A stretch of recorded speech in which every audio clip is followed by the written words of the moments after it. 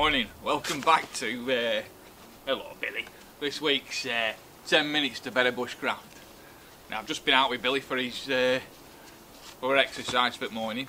Now I could have easily filmed this film outdoors and what have you, but on my dog walk, but I didn't want to come across as taking the piss really. So we're back into back garden. So we'll do it here. But yeah, 10 minutes to better bushcraft.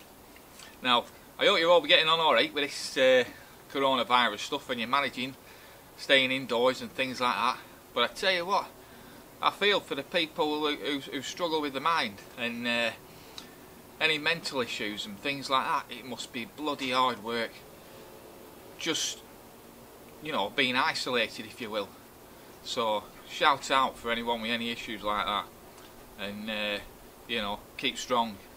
But a good thing is to keep busy and have lots of jobs to be doing, and you know, whether that's gardening or whatever it is, just stay busy. Jobs in your house. But saying that, you can't get out to buy stuff for that. But even if you're into bushcraft, keep yourself busy with little bushcraft projects, practicing your knife skills, practicing your axe skills, all sorts of little bits and pieces like that. There's a million and one little projects you can do. I mean, this week I've done a couple myself. I'm working from home, so in between working from home I've done a couple of bits and pieces. So this is a hobo reel. So I've made a hobo fishing reel, and I knocked another little coxer up yesterday, so that just needs finishing off. But two great little projects that are really easy to do but fantastic for knife and axe skills. I'll show you a bit of a closer look up at them. That just needs finishing off. Bit more fine carving.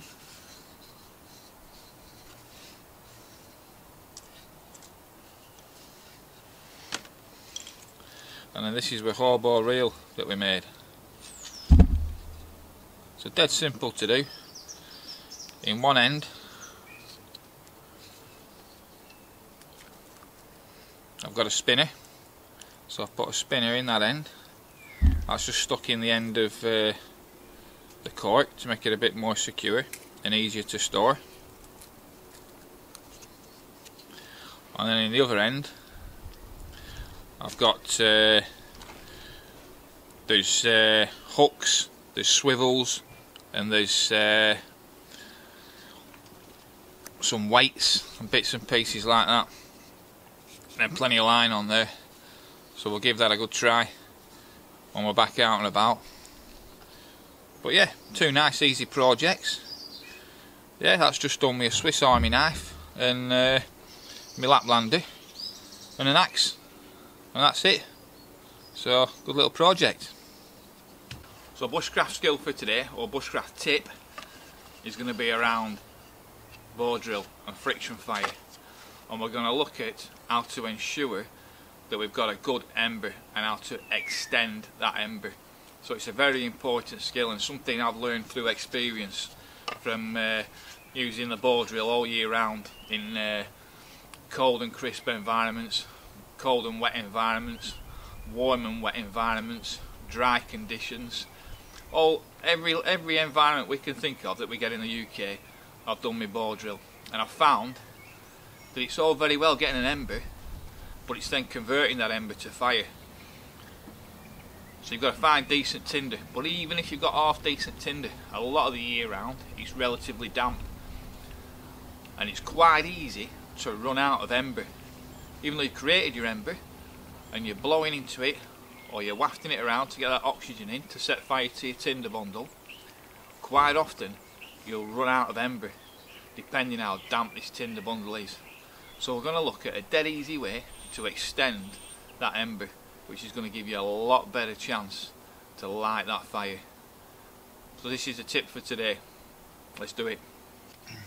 We've got a tinder bundle that's made up of roseberry willow herb from last year and some cleavers from last year. So I've got cleavers and roseberry willow herb that's more or less dry. The cleavers are a little bit on the damp. They're not so bad, they're alright, they'll work. What we're going to use to extend this ember is just simple this. This is just punk wood that I found on floor in the forest. as I've been walking Billy this morning. So all we're going to do is going to use some of this punk wood, and this will make a massive difference to our success rate. First job, as always, start afresh with this.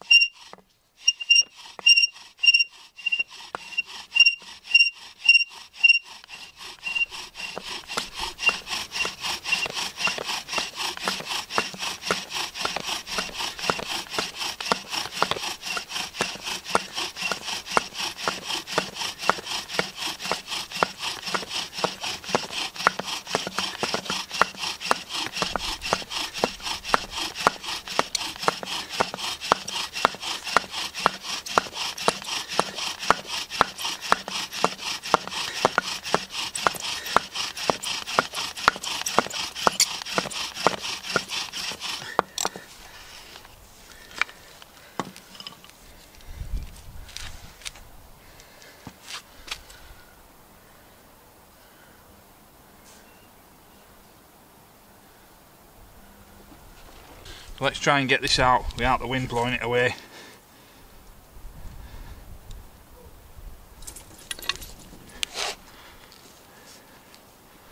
I've got an ember. Now what I'm going to do, I'm just going to sprinkle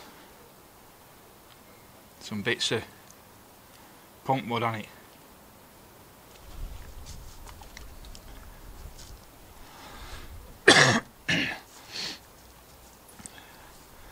Now all I'm doing here is I'm extending this ember.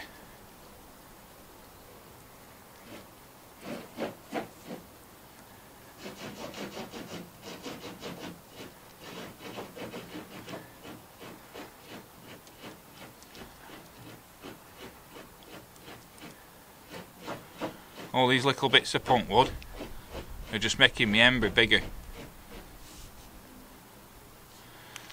See it there?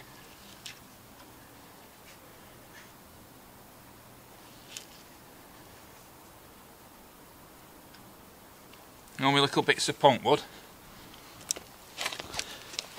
are just giving us a slightly bigger ember.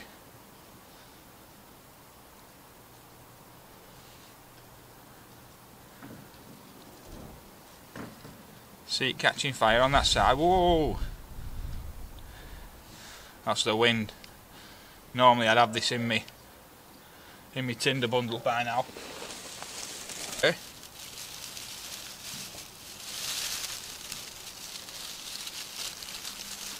It's a lot bigger.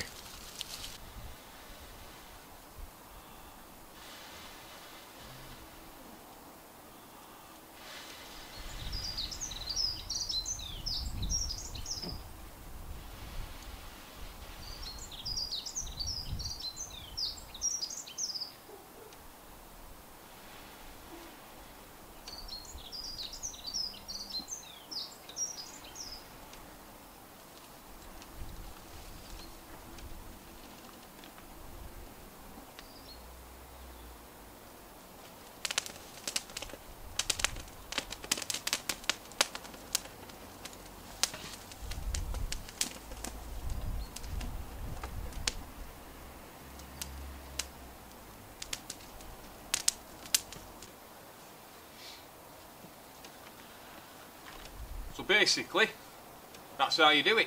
So an ember extender for inclement conditions and weather that's not ideal are fantastic, and all it takes is that little bit of punk wood. Just put that on your ember and extend your ember. Give yourself a better chance when it comes to blowing that fire into fruition.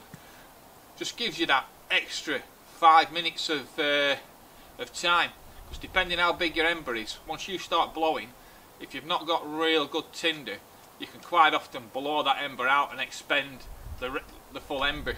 Yeah, but if you extend it, it gives you more time to heat up that tinder and dry it out. If it needs that little bit of drying out, you've got a better chance of it catching light. So definitely that's a top tip, I would say. So yep, think about doing that, and it's not cheating, it's just using what's around you. Yep, if you wanted to do it really easily, yep, I just put a bit of charred punk wood on that instead of punk wood. Charred punk wood on that ember, and you're laughing. You've got a fire for sure. Yep. So and there's various fungi that you can use as well. Yep, scrapings from fungi, even your Ganoderma, your Oshizoof, all that sort of stuff. Obviously your Amadou and things like that, but there's no point wasting it. You're better off just using a bit of punk wood if you can, and you get it going. Alright, anyway, thanks for watching, and hope you're all keeping safe, and we'll catch you again soon. Ta-ra.